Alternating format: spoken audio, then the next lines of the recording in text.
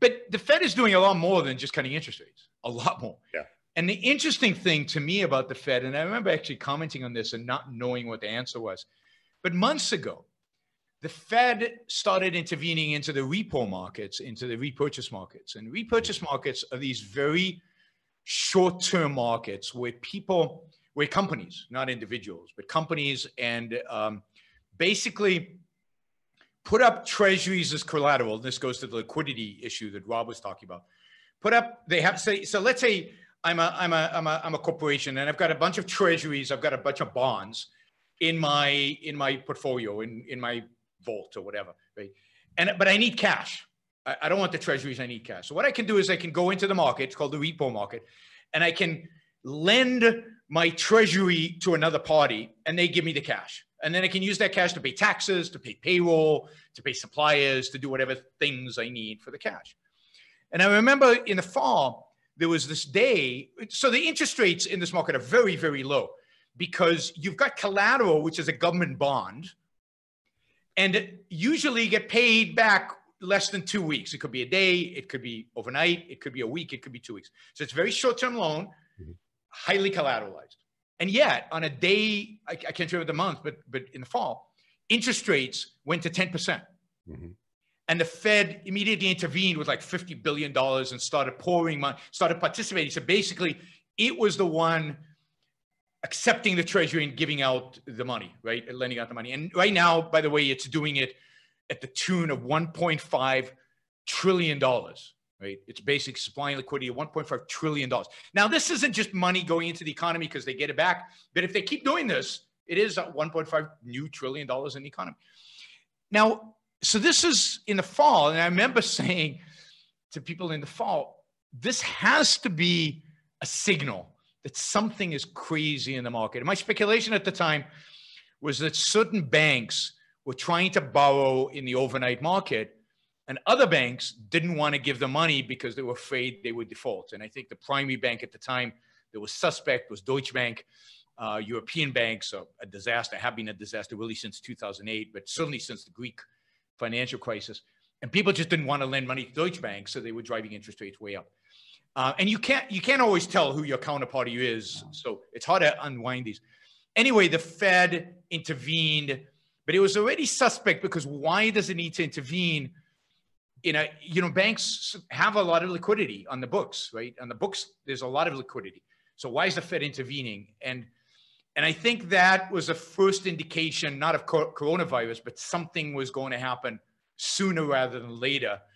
And now we're seeing, of course, all of that on steroids, where the Fed is basically committed to providing liquidity in every sector of the economy. And there are people arguing that the Fed should be allowed now to buy corporate bonds, stocks, yeah.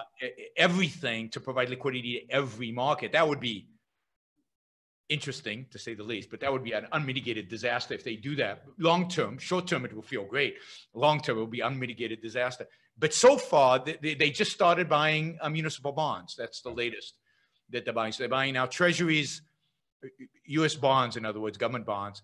They're buying mortgage-backed securities, and they're buying municipality. And notice what that does. That lowers the cost of borrowing for city governments, who probably can't afford to run their programs. And the Fed, basically, we're doing a massive bailout implicitly of all these cities and counties that didn't plan for something like this. Yeah, I mean, I think the muni bond market crashed by the most since 1981 is the headline I saw. But on top of that, a few programs you left out, Yaron. Yep. Money market funds. They announced a program to support money market funds. And then also commercial paper, to buy commercial paper to support. So that's short-term. Paper is. What's that? Tell us what commercial paper is. Oh yeah, commercial paper is basically short-term loans to corporations. So it can be from 30 to 90 days typically. And so corporations would issue this to get short-term loans to, pay for inventory that they're going to sell within 30 to 90 days, maybe, meet bills that are coming due sooner than they get the revenues for them and so on. But here's one thing though, is when you have ultra low short-term interest rates and longer term rates are higher. So if short-term rates are 0 and long-term rates are 3 or 4%, maybe a lot of corporations are going to issue short-term paper to build a factory or do some kind of long-term investment because, you can save yourself a lot of money that way. So as a result, they get in this illiquid position where all of a sudden they can't borrow the money they need anymore. They want to keep rolling over these short-term commercial paper loans to fund their long-term investments. All of a sudden they can't. They don't have the money to pay them back. The market starts to collapse, and then the Fed to the rescue. Okay, so one of the parallels then with 2008. So 2008, it was the Fed started doing things that people never imagined that the Fed would do. And so you're saying now in this one, they're doing even more new things that they've never done before in the face of this. Yeah. One of the important differences is in 2008, some people objected. There were voices to say, wait a minute. These are youth, you don't know. Nobody's objecting now. There's no voices out there saying, no, they should sit it out. They should do something different. Everybody basically is on this train of the only hope we have is that the Fed does more liquidity. Do more. Yeah. Exactly. So again, dulled our senses. There's a real sense, and this is, I guess, an epistemological point. I mean, there's a real sense in which our scope of thinking keeps shrinking every crisis, and people become more complacent, more tuned with intervention and the mixed economy and authoritarianism. It's the point you made about Trump's election. It just constantly reinforces this dulling of the brain, dulling of the mind. Well, I mean, I think one sense dulling of the mind is that nothing bad has happened so far. So, back in 2008, people were complaining because it's okay, you're doing these radical monetary actions and policies, which seem pretty extreme and have to have bad consequences. But 10, 12 years later, we still have not seen the bad consequences, or at least they've been under the surface and they're starting to come to light now. But everybody thinks, oh, it did great. It saved us in 2008. It caused the economy to recover, and we had an amazing economy and stock market for the last 10 years. So it worked.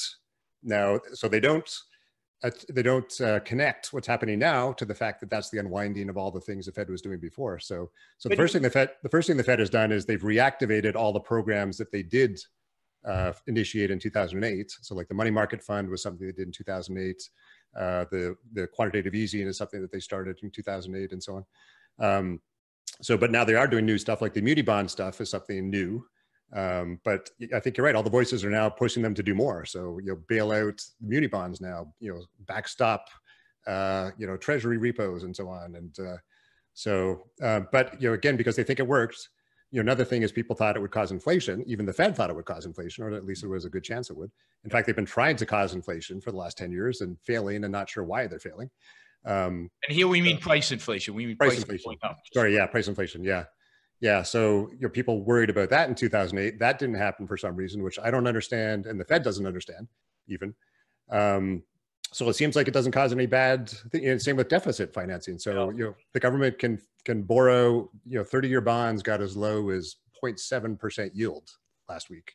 Now they've jumped back up to 1.7% for 30 years, but I mean that's just an astonishingly low yield for 30 years. So we're already running $1 trillion deficits. U.S. budget deficit was already $1 trillion going into this, and now they're going to be doing. I think the headline a couple hours ago said the stimulus package is now up to $2 trillion. The Congress is voting on. Well, the British did the equivalent of $3 trillion, and the Dutch in Denmark they've just done or the equivalent in the U.S. what would be $2.5 trillion. Okay, yeah, it's incredible. The equivalent is the size of GDP, right? Yeah. Yeah, so they think they can borrow as much as they want, and yields don't go up, and inflation isn't going up, and so on. So they think they can do all these things, and there will be no bad consequences, and they think it will help. So, I mean, that's the kind of dulling of the senses.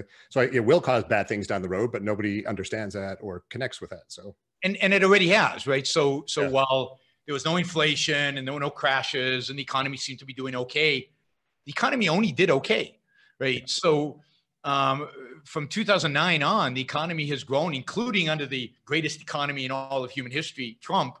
It only grew at around 2%, which is pathetic, truly pathetic in terms of economic growth. I think I saw this statistics once. If the United States had grown between, 1890 and 1980, 1% less per year during that period, we today would be poorer than Mexico. Okay. So 1% compounded is huge. So the fact that we only grew at 2% versus 3% historical growth, or 4% or 5% potential growth. Who knows? Maybe it's 6 or 7%. I don't know what the upside potential is of a truly free market. That is the real cost, even without this crisis. The cost is the fact that there was no growth, and then that there was probably more growth in areas where we didn't really need it. Right. And no growth, maybe, for example, in hospital beds in areas where we did need it. Because, I don't know if one of the reasons we don't have hospital beds is because of regulation and because of cost cutting dictated by Medicare and Medicaid. Mm-hmm. So, maybe private hospitals like Pretty Bet would have more beds. So all of that is unseen. This goes back to Economics in One Lesson by Hazlitt. It's the unseen that is important in economics, and yet nobody wants to see the unseen. Nobody makes the effort.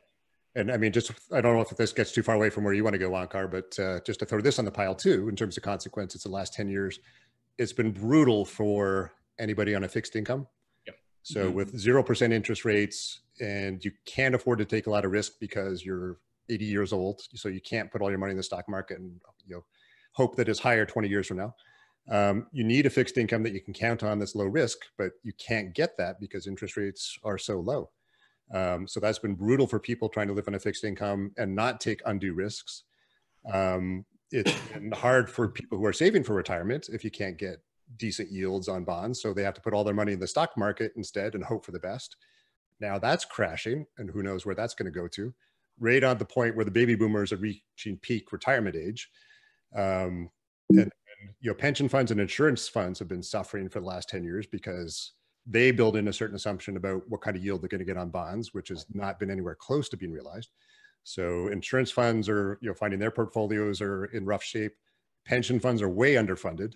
And now they're going to be even more underfunded with the stock market 30% lower. So, I mean, one thing that I saw about a year or two ago, the Illinois, which is one of the worst in terms of pension underfunding, the public pension, the treasurer issued something like $10 billion of bonds, municipal bonds, so that she could take that money and put it into the pension fund and put it in stocks, because she could issue bonds at a few percent and then stocks, would make 10 or 20% a year. So that was her plan for, getting the pension fund back on a sound footing. And I thought, okay, that's going to be a disaster, of course. And here we are. So now it's going to be, the Illinois pension fund's going to be even worse off than it was. So. Yeah. And to reinforce what you just said, it's not just the Illinois pension fund. I'm sure a lot of 80-year-olds seeing yields on bonds so low, seeing what was happening in the stock market, shifted their portfolios into stocks. Absolutely. I know that pension plans, insurance companies, endowments, went way more into stocks than they should have. Yeah. Because there was no yield. So this is called yield chasing. And you see that in financial markets all the time. People are willing to buy ridiculous stuff just to get a little bit more yield and take on huge risk. And of course, the consequence of that is what we're experiencing right now. A lot of these people are going to be wiped out. And many of these pension plans and insurance companies were already underfunded before this. Now are going to be hopelessly underfunded. Who knows where that leaves us in the short run and in the long run. Yeah, and especially with the largest segment of the United States population hitting retirement age right now. So what we need today, what I call the new intellectual, would be any man or woman who is willing to think. Meaning, any man or woman who knows that man's life must be guided by reason, by the intellect, not by feelings, wishes, whims, or mystic revelations. Any man or woman who values his life and who does not want to give in to today's cult of despair, cynicism, and impotence, and does not intend to give up the world to the dark ages and to the rule of the collectivist brute. Using the super chat, and I noticed yesterday when I appealed for support for the show, many of you stepped forward and actually supported the show for the first time. So I'll do it again. Maybe we'll get some more today. If you like what you're hearing, if you appreciate what I'm doing, then I appreciate your support. Those of you who don't yet support the show, please take this opportunity. Go to yaronbrookshow.com/support or go to subscribestar.com, Yaron Brook Show, and make a kind of a monthly contribution to keep this going. I'm not sure when the next